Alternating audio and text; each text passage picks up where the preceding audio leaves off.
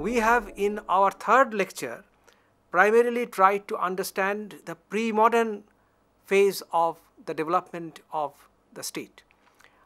Our concern, as I have already told you, is to understand how the modern state has emerged, how the modern state as we experience it in our life today has developed, has gone through a kind of historical process. And to understand this historical process, we have to first understand the pre-modern phase that we have done. Now we take up the next phase, that is the modern phase. Now, to understand how the modern phase, how the modern state has developed, we have to, in this particular lecture, we have to be engaged in the process of understanding, or we have to appreciate the process of understanding the transition from pre-modern to modern. That is, in the transition from pre-modern to modern, there developed another kind of state which was a break with the pre-modern phase, that is broadly known as the rise of the absolutist state in Europe. And our primary concern in this lecture is to first understand how this absolute state in Europe developed. Now, this understanding of the rise of the absolutist state in Europe has to be done on two levels. One historical, the other is intellectual. Historically, the absolutist state's emergence became a necessity. It became a necessity because Europe, by the end of the Middle Ages, when feudalism was coming to a close, when the feudal society was disintegrating, well, it was marked by a state of confusion, anarchy, and chaos. A number of wars, for example, 100 Years' War, for example, 30 Years' War, well, these wars virtually ravaged and destroyed Europe, Europe's society, Europe's economy, Europe's polity. And so Europe was very much looking for a kind of order, looking for a kind of central order, looking for a kind of central authority, which would actually end this period of chaos. And so what was necessary now, and that became the urgency of the time, that became the demand of the time, that is to put an end to dual authority, to put an end to the fragmented authority, which we have already seen was the characteristic of the feudal state. So what was necessary now was to give birth to a sort of power, a sort of order, a sort of authority which would be centralized, which would actually accept no other parallel authority. This provides a clue to the historical clue rather to the rise of the absolutist state. Now, while historically the rise of the absolutist state, it became a kind of imperative, it became a kind of, say, need of the hour. The rise of the absolutist state in Europe cannot be understood properly, it cannot be explained properly unless we also take into account the contributions of a number of leading theorists who actually made very important contributions to the rise of the absolutist state. Their contributions are important in the sense that it is these people, it is these intellectuals, it is these philosophers, these scholars, who actually through their writings made a plea for, they actually made a case for the rise of a kind of powerful state which would not accept, which would not in a way agree with any kind of parallel authority, which would challenge the authority of the state. That is, justification for an absolute state. Well, this was possible through the theoretical writings which were the contributions of, say, 3 or 4 very leading figures of this period. One was, rather two, there were two figures very important coming from Italy. One was Dante, the other was Machiavelli, and they were followed by Hobbes, and actually first there was the French philosopher or French political theorist Jean Bodin, and then English philosopher Thomas Hobbes. So these figures, that is Dante and Machiavelli from Italy, Bodin from France, and Hobbes from England, these four figures were theoreticians of the absolute state. Of course, their viewpoints were not identical, but by and large, broadly speaking, well, they called for the rise of, they called for justification of an absolute state. Now, first of all, Dante's contribution. So far as Dante is concerned, there were at least four very important elements identified by Dante which went into the making of the modern state. They went into the making of the modern state in the sense that they constituted the ingredients of the absolute state. And it is these ingredients of the absolute state which virtually were appropriated by the modern state as we witness it today. Now, what were these four elements? First of all, Dante emphasized the need for a large population. Second, Dante called for a distinct geographical territory. That is, there must be a distinct geographical domain or geographical space over which the state would have absolute power or absolute control. Third, there have to be the spirit of unity. The state would be marked by, the state would be founded on the spirit of unity, which in fact went into the making of nationalism much later. Fourth, a very important feature of Dante's writings was that he made a clear distinction between the domain of the ruler, the power of the ruler, the authority of the ruler, and the domain of the ruled. That is, he very clearly, almost unambiguously stated that the ruler and the ruled, they live in two different spaces. The space of the ruler, well, it cannot be challenged by the space occupied by the ruled. So that is, those who are at the helm of power and those who are not at the helm of power, those who are rulers and those who are subjects, they constitute two different domains. They constitute two different spaces. This notion of Dante, which went into the making of the absolute state in Europe, well, it was later picked up by Machiavelli. Now, what was Machiavelli's contribution?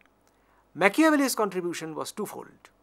Number one, he made a very clear separation between religion and politics. And he made it also unambiguously clear that the domain of politics, it cannot be linked with the domain of religion. Religion is something private, whereas the domain of power, the domain of authority, the domain of state, that is public. And religion in no way, the church in no way can intrude into the territory of the state. And this is how Machiavelli upheld the case for an absolute state which would be free from the control of the church.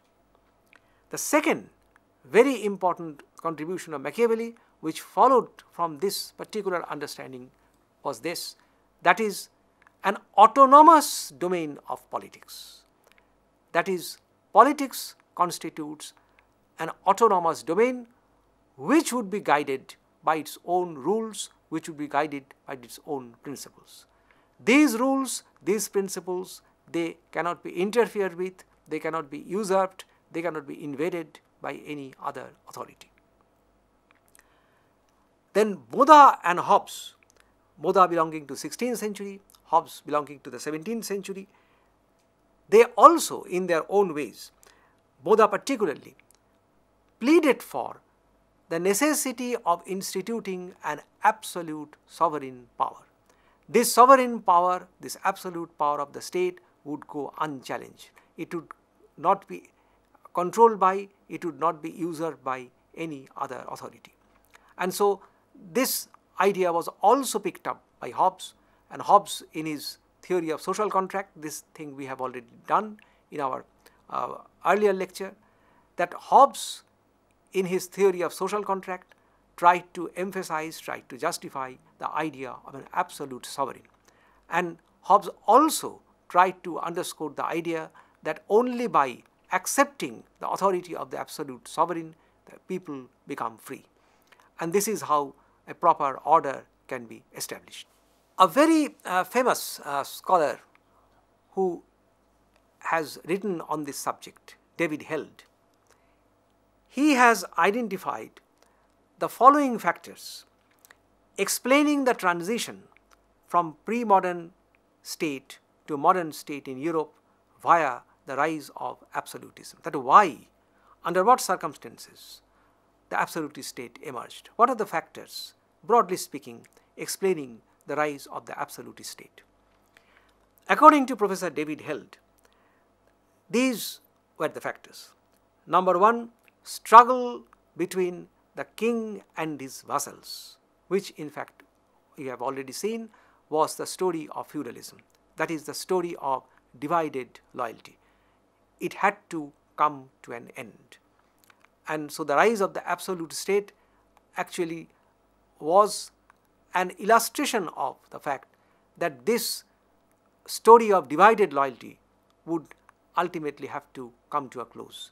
And this divided loyalty would ultimately have to be transcended by the establishment, institutionalization of a central powerful authority that is called the absolute state. Second, that point also we have briefly mentioned in our earlier lecture, that is the rise of the new commercial class, the rise of business activities, trade and commerce. These things ultimately, these forces eventually gave birth to the rise of a new society which challenged the notion of divided loyalty, which called for the rise of a centralized powerful authority, which called for a definite geographical territory, which called for an autonomous domain. And so this rise of the new commercial class, that also went into the making of the absolutist state. The third was, this was very, very important, that is a frontal challenge to the authority of the church. We have discussed in our earlier lectures that the entire story of feudalism, well, it was a story of tussle, tension, struggle, conflict, confrontation between the authority of the king and the authority of the church. Now, the rise of the absolutist state, it was an indication that the authority of the church now would have to be subordinate to the authority of the king. And the rise of the absolute state actually was a vindication of this particular element, that the authority of the church would ultimately have to go, and the authority of the king that would have to be accepted as the demand, the need of the hour. Now, two very distinguished scholars, one is Perry Anderson, the other is Anthony Giddens. These two scholars have very broadly speaking, of course there are differences between the two scholars, but broadly speaking these two scholars have identified some of the elements which may broadly be characterized as the features of the absolute state. And if we take their views together, then we can identify some of the features of this absolute state which emerged in Europe. Now, let us take a quick look at these features after or the way Giddens and Anderson, well, they have identified, they have tried to understand the problem. The first one is bureaucracy. This was a feature which was a product of the absolute state. Bureaucracy, all of us know, without bureaucracy the modern state cannot function.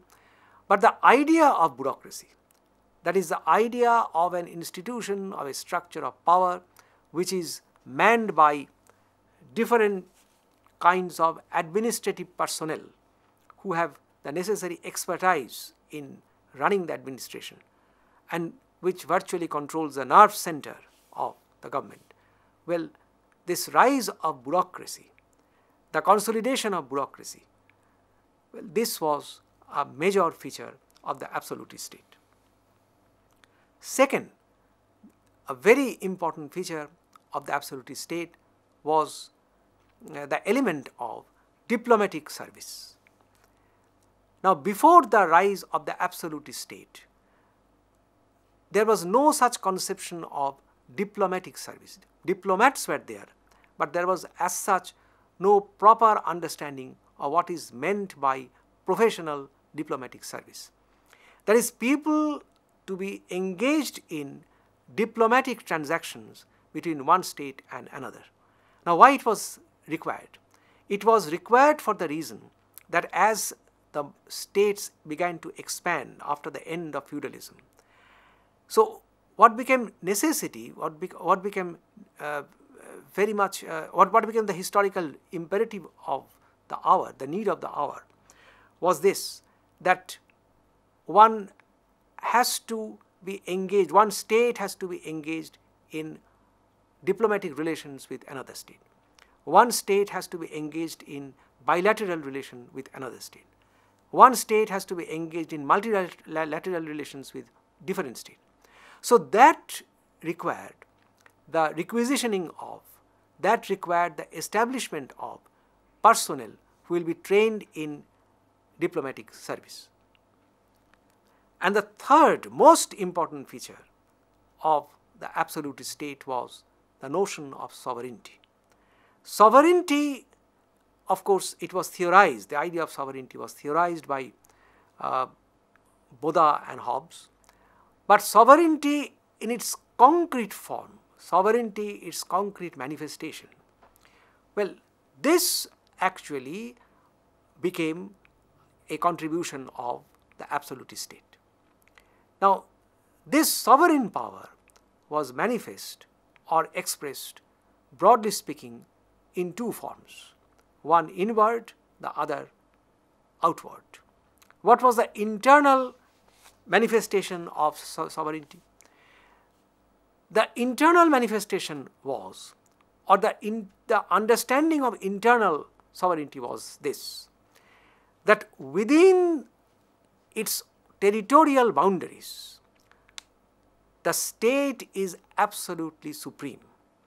The state's authority cannot be challenged, the state's authority cannot be questioned by any other authority. So this was the internal manifestation of the notion of sovereignty. What was the external manifestation? External manifestation, in a way, it is known sometimes as the Westphalian model because it is associated with the famous Treaty of Westphalia in Europe.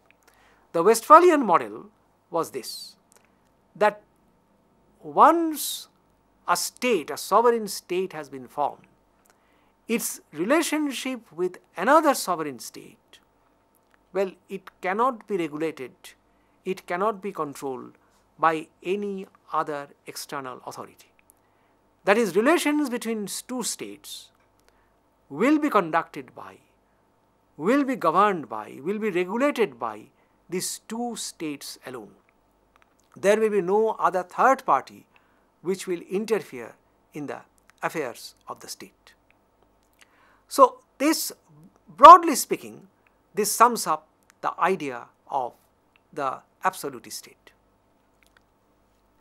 And all these elements, that is the notion of bureaucracy, the idea of a diplomatic service, the notion of sovereignty, you can very well understand they went into the making of the modern state. The modern state is, we have seen right from the earliest times, the modern state actually is the product of a long historical process. It began in antiquity, the state originated in antiquity, passed through its pre-modern phase, then via the rise of the absolutist state, it reached its modern phase. We have seen already that this modern state actually has elements, many of which were present even in antiquity. Some of these elements were present in the pre-modern phase, and some of these elements then became the constituent elements of the absolutist state. What we have to keep in mind is this: all these elements which flourished, which developed in different phases of the historical development of the state, whether in antiquity or in the pre-modern phase or in the phase which is associated with the rise of the absolutist state, please remember, they all went into the making of the modern state.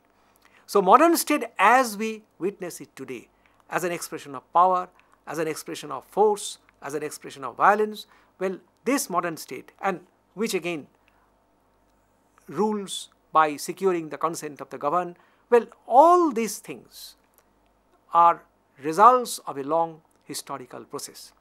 Therefore, the modern state cannot be understood, the modern state's importance, its relevance cannot be appreciated without an understanding of the long historical process, the end product of which is the modern state.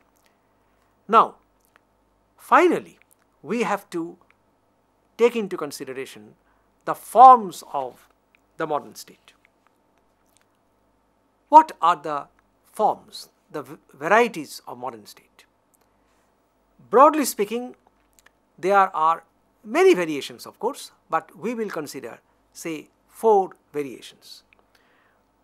The first variation is associated with the great German sociologist whose name we have already come across, that is Max Weber.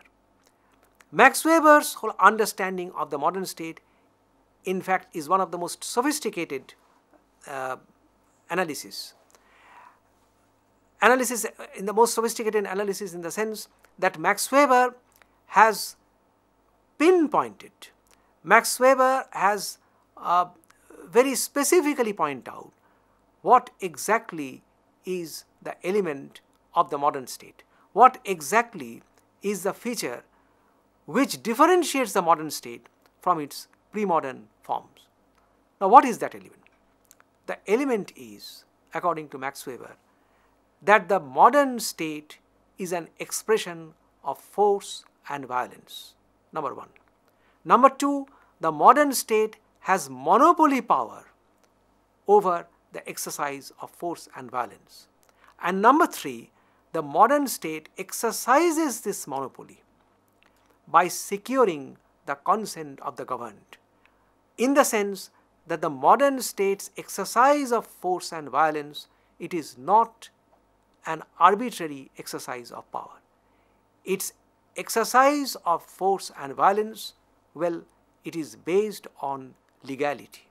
That is, it derives its power from constitution, from law.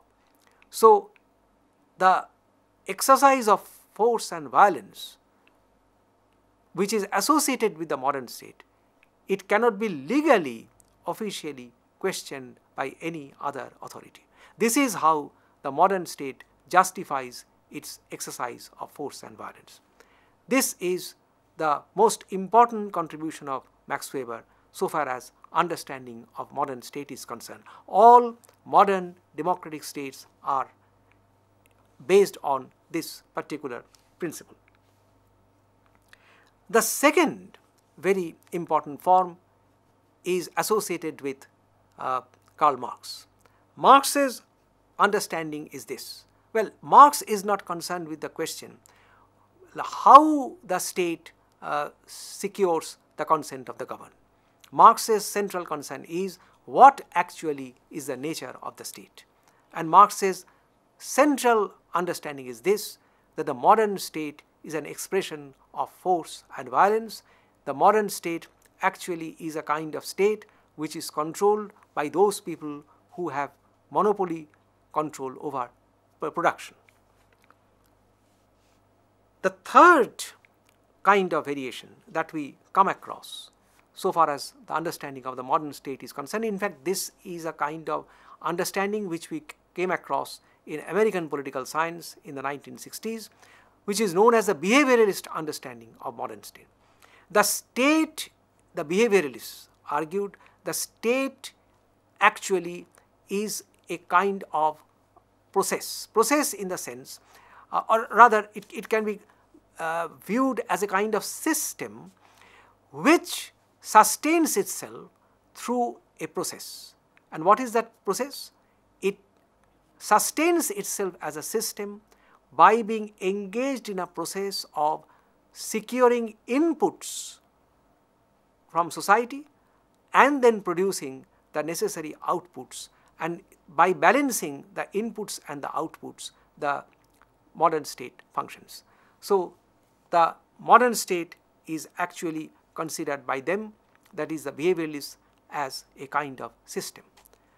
Finally, and with that we conclude, there is a feminist perspective. Those who are feminists, they believe that the modern state actually is an expression of patriarchy. The modern state is a male-dominated institution. So these are the four forms of the modern state, and with that we conclude our discussion of the journey of the state from antiquity to modern phase. Thank you.